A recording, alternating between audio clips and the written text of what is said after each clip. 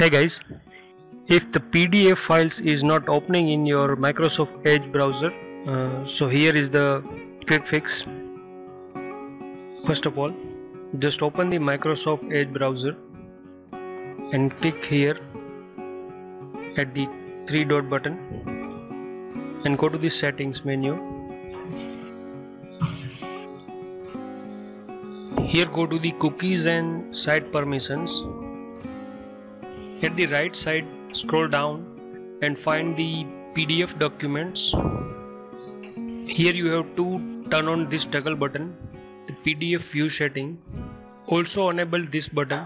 From now it will open all of your PDF documents into the Microsoft Edge browser. If the issue is still not fixed, just search the default apps. Just click on this setting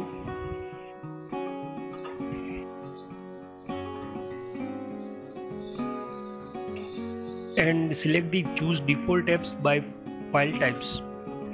It will redirect you to this page. It may take some time to load, so be patient guys. Here you have to find the .pdf. Here you can see that I already select Microsoft Edge application for the PDF document files. So you just have to click on that plus icon and choose the Microsoft Edge. From now all of the PDF will open into the Microsoft Edge browser. If my video is helpful to you, please do subscribe. So that's it guys. Thank you for watching.